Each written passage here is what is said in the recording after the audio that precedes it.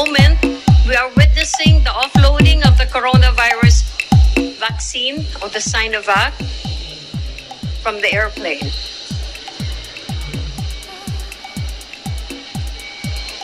At this juncture, may we invite the President to inspect the COVID-19 vaccines. May we also invite His Excellency Wang Shilian, Secretary Francisco T. Duque, Secretary Carlito G. Galvez Jr., and Senator Christopher Lawrence Go.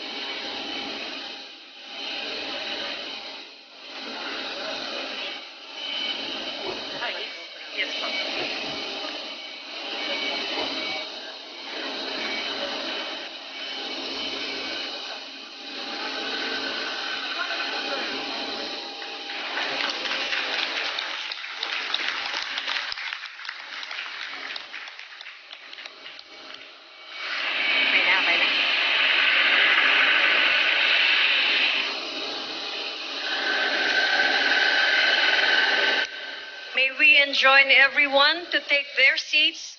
Please be informed that offloading of the vaccines shall continue while the program is ongoing. A pleasant afternoon to all. Our event today is to join the President in witnessing the arrival of the Sinovac vaccines in the country. May we call on Executive Secretary Salvador Medaldía. Kindly sit down. I'm sorry. Foreign Affairs Secretary Teodoro Locsin Jr., the People's Republic of China Ambassador to the Philippines, His Excellency Wang Shilian, National Defense Secretary Delfin Lorenzana, Health Secretary Francisco Duque, Cabinet Secretary Carlo Nograles, Transportation Secretary Arthur Tugadi, and the other members of the Cabinet, the National Task Force Chief Implementer and Vaccine Czar, Secretary Carlito Galvez Jr., National Task Force Deputy Chief Implementer, Secretary Vicencio Dizon, Senate Committee on Health and Demography, Chairman Senator Bongo, AFP Chief of Staff Lieutenant General Serlito Subihana, and the other members of the Armed Forces of the Philippines, PNP Chief General, Police General Dibol Sinas, and the other members of the Philippine National Police, Philippine Commanding General Lieutenant General Jose Faustino, Philippine Air Force General Lieutenant General Allen Paredes, Philippine Navy Flag Officer in Command Admiral Giovanni Carlo Bacordo, Philippine Marine Corps Commandant General Ariel Cagulitan, PCG Commandant General George Orsabio Jr., mga kasama ko sa gobyerno, mga kababayan.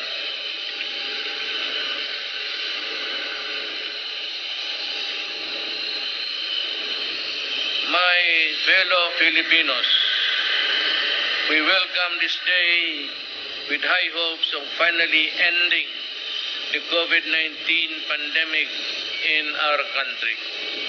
Today we make another step towards our ongoing fight against COVID-19 as we receive 600,000 CoronaVac doses from the People's Republic of China. I convey my sincere gratitude to the Chinese people and the government of China for this gesture. of friendship and solidarity, the hallmark of Philippine-China partnership. I also thank Secretary Galvez and Team Pilipinas for working very, very hard. And I would like to personally thank Ambassador Wang Silian for helping ensure the timely delivery of this donation.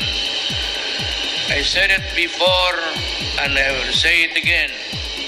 COVID-19 vaccines should be treated as a global public good and made available to all, rich and poor alike.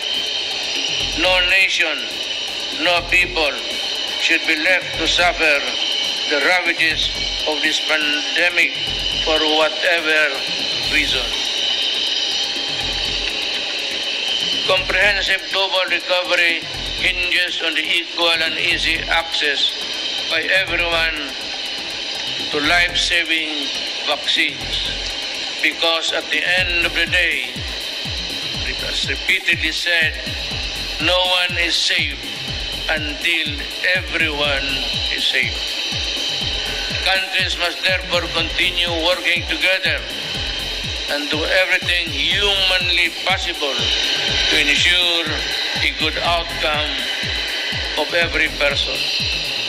With this very important shipment, I am confident that more batches of vaccines will be available with great dispatch until every Filipino will be given the chance to be vaccinated at the earliest possible opportunity. I wish to assure the public that your government remains committed to a timely rollout that will enable us to confidently reopen our society. The delivery of this first batch, I hope, will serve as a guarantee to everyone that we are taking a big step in our efforts to overcome this health crisis. The delivery of this first batch, I hope, will serve as a guarantee to everyone that we are taking a big step in our efforts to overcome this health crisis. As we prepare for the distribution of these vaccines, I am directing all concerned agencies to institutionalize the whole of government approach in its rollout.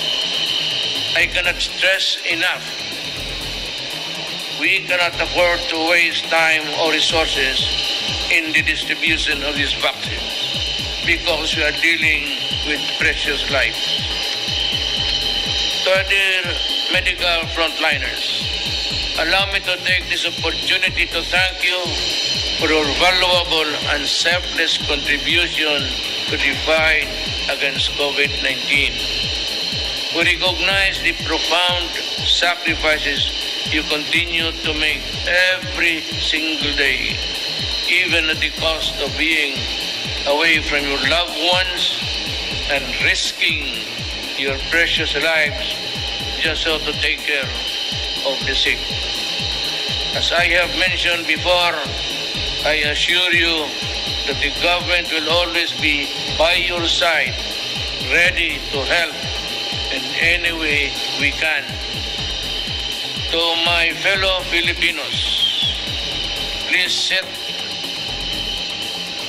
your fears aside. These vaccines are backed by science and deliberated on by our expert, Filipino experts. I encourage you to get vaccinated at the soonest possible time and be a partner in preventing the further spread of the disease. To those who will be vaccinated, I also urge you to continue practicing health and safety protocols as we await for the final approval of all more vaccines. Remember to wear masks, wash hands, and observe social distancing. Your cooperation here is key and will be undoubtedly saves numerous lives along. With entire national support, I am confident that we will claim victory over this pandemic. Panahon ngayon para magbayanihan. Let us demonstrate unity in our shared task of nation building and healthier society of every Filipino. Before I end, I would like to just add that China has donated several vaccines to several countries, but it is only the donation made to the Philippines that was carried by a Chinese government plane. Yung iba kinukuha doon sa China, dito hinatid sa atin. Maraming salamat po.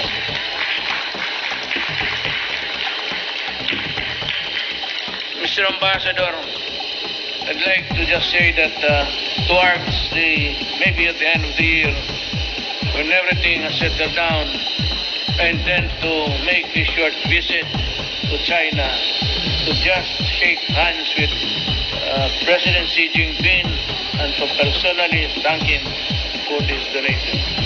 Thank you. Maraming salamat po.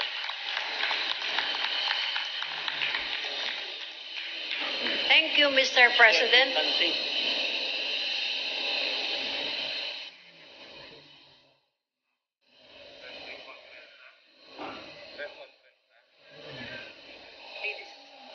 Ladies and gentlemen, that concludes our program. Thank you very much, Mr. President. We are very honored to have you lead us in witnessing the arrival of the anti-COVID-19 vaccines, Sinovac, in our country. Again, ladies and gentlemen, President Rodrigo Roa Duterte.